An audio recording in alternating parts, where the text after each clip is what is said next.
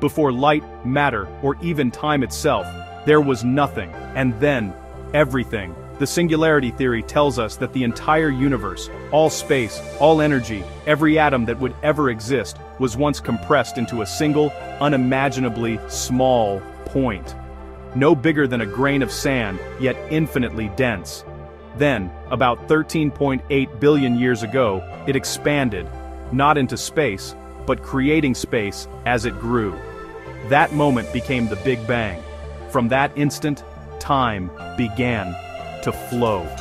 Gravity, energy, and matter unfolded from that one point. Galaxies formed, stars ignited, and planets spun into existence.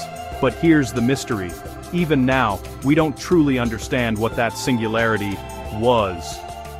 Physics breaks down inside it.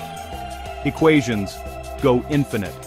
And our understanding of reality simply stops. Some physicists believe the singularity wasn't the start, but a transition, the echo of a universe before ours, collapsing into this one.